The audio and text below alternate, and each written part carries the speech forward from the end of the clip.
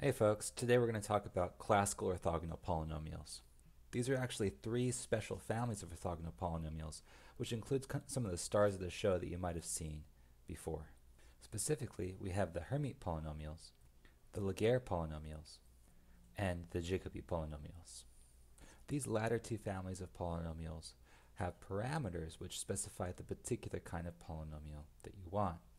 The last one, the Jacobi polynomials, includes a special subclass of what are called Jacobi polynomials, which, as special cases, include the Laguerre polynomials that we Legendre polynomials that we talked about last time, as well as other important classes such as Chebyshev polynomials. So our goal for today is to talk about each of these families of polynomials, give it a little bit of an origin story, where it's coming from, and explain some of its properties. We'll start out with the Hermite polynomials. These are polynomials which are orthogonal with respect to a Gaussian type weight on the real line. And they arise quite naturally from studying the energy eigenstates of a quantum harmonic oscillator. To be really specific here, the Hermite polynomials are the sequence of orthogonal polynomials, with the first one being h0, which is just the constant function 1. We have h1, which is going to be 2x, h2, which is going to be 4x squared minus 2,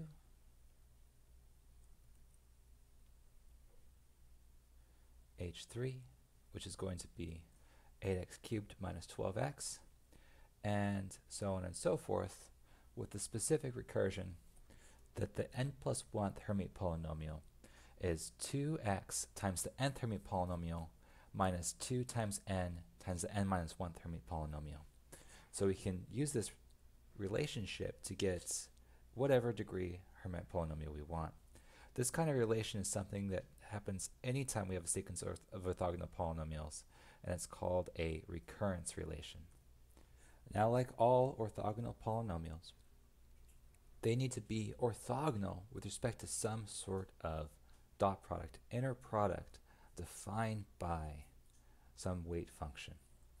For the Hermite polynomials specifically, they satisfy the orthogonality condition that the integral from minus infinity to infinity of hm of x times hn of x times e to the minus x squared, that's a Gaussian function there, is going to be 0 as long as m is not equal to n.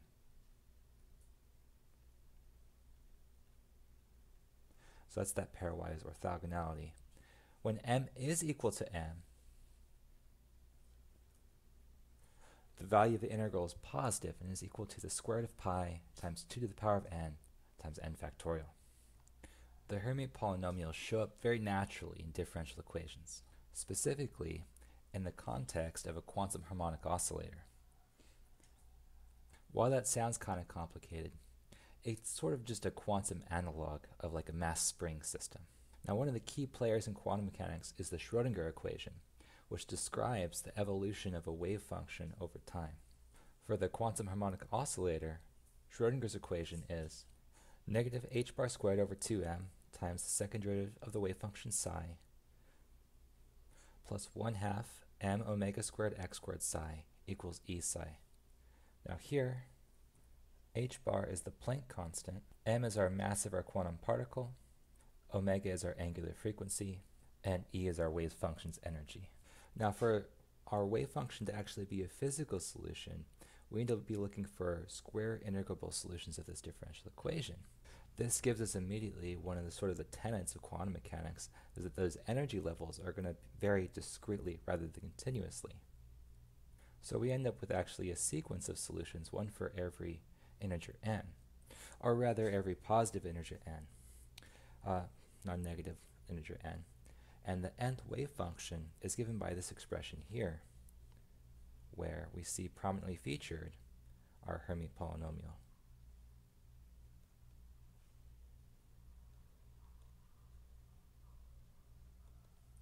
Next, we'll look at the Laguerre polynomials. These are polynomials which are going to be orthogonal with respect to an exponential function.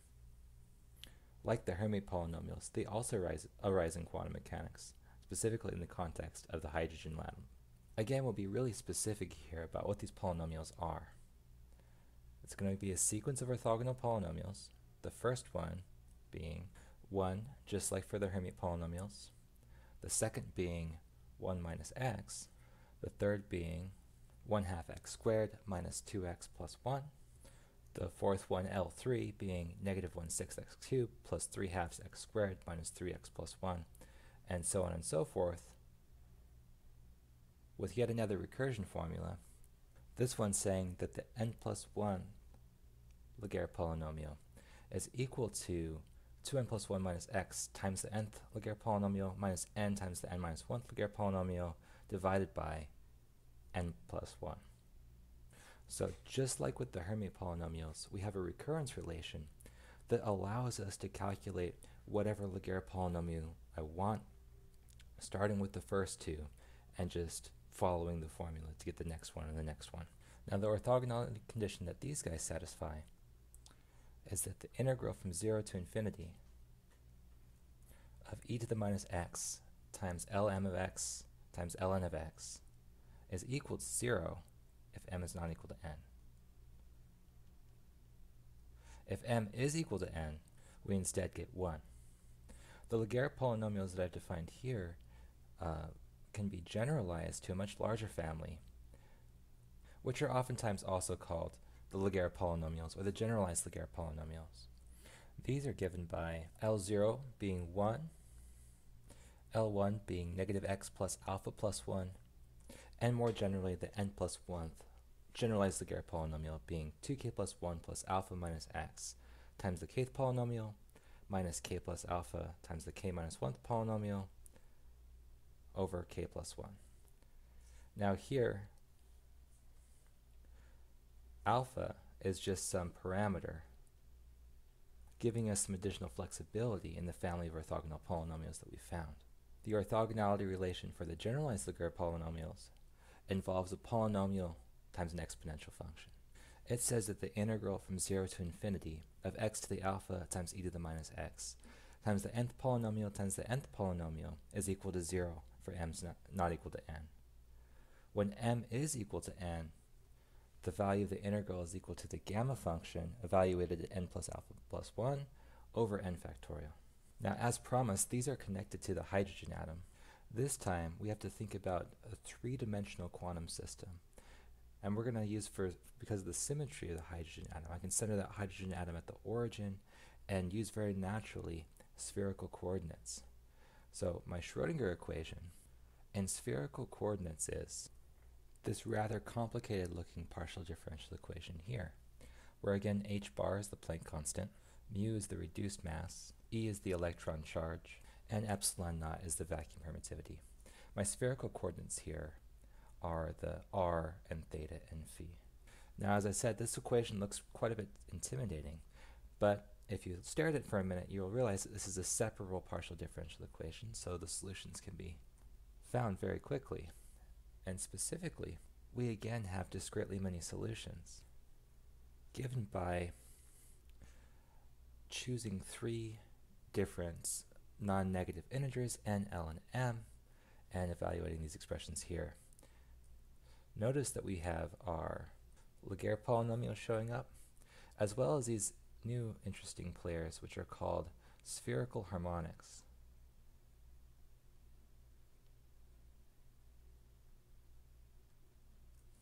Which are very, very interesting functions in their own right. So that's a pretty good introduction to our Laguerre polynomials and our generalized Laguerre polynomials, which hereafter we'll probably just refer to as Laguerre polynomials. To finish things off, let's talk about Jacobi polynomials.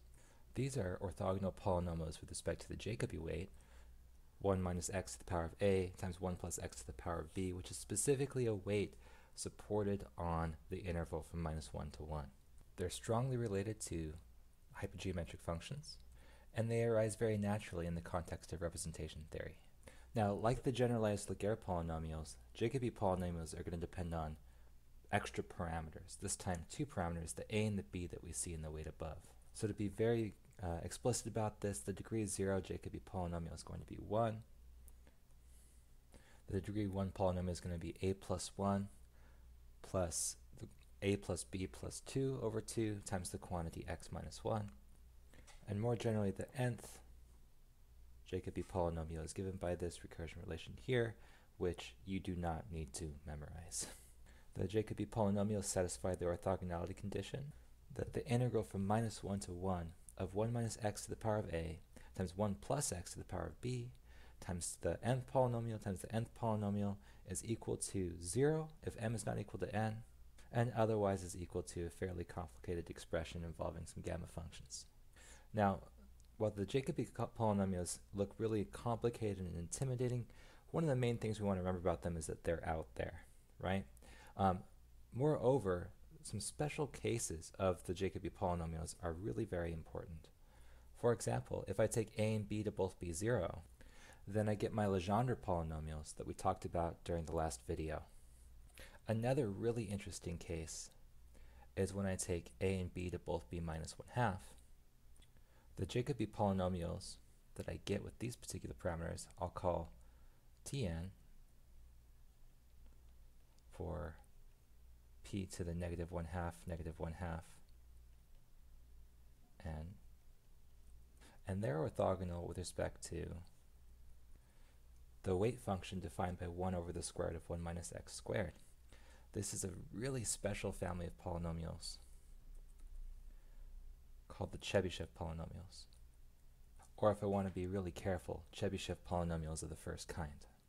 They're really interesting because they sort of generalize a formula that you can probably remember from way back from Calc 1, which is the double angle formula for sine and cosine. Specifically, remember that cosine of x squared is 1/2 plus 1/2 cosine of 2x. The interesting thing here is that that can be generalized to higher powers of cosine. For example, cosine of x cubed is going to be equal to 3/4 cosine of x plus 1/4 cosine of 3x. And all of these are specific special cases of something involving the Taylor polynomial, or sorry, the Chebyshev polynomials themselves. Indeed, the general formula is that the cosine of n times x is equal to the nth Taylor polynomial evaluated at cosine of x. So that's all just to give you a brief idea about Jacobi polynomials and some of the special families related to them. So just as a quick recap, we talked about 3 special families of orthogonal polynomials: the Hermite polynomials, the Laguerre polynomials, and the Jacobi polynomials. We also observed that polynomials have recurrence relations, at least in the cases of the classical orthogonal polynomials that we've talked about. It turns out that that's going to be true for any set of orthogonal polynomials that we want. And we also found that orthogonal polynomials arise naturally, especially in the context of ordinary or partial differential equations. So that's all for now. I'll see you guys next time.